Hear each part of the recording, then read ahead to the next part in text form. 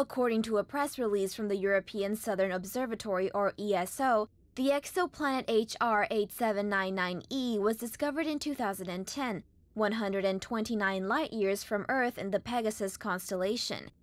It is one of 3 planets orbiting around the star HR 8799. CNN reports that the exoplanet lies closest to its host star and takes 40 to 50 years to make a full orbit. Using the gravity instrument on ESO's Very Large Telescope Interferometer, ESO scientists found that HR 8799e is a super Jupiter. It is much more massive than any planet in our solar system, but also younger. Due to leftover energy from its formation and a powerful greenhouse effect, the temperature on HR 8799e is an inhospitable 1,000 degrees Celsius, or about 1,616 Fahrenheit.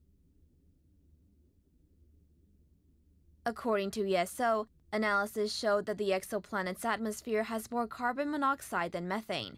Clouds of iron and silicate dust were also found, which when combined with the excess carbon monoxide suggests a huge violent storm in HR 8799e's atmosphere.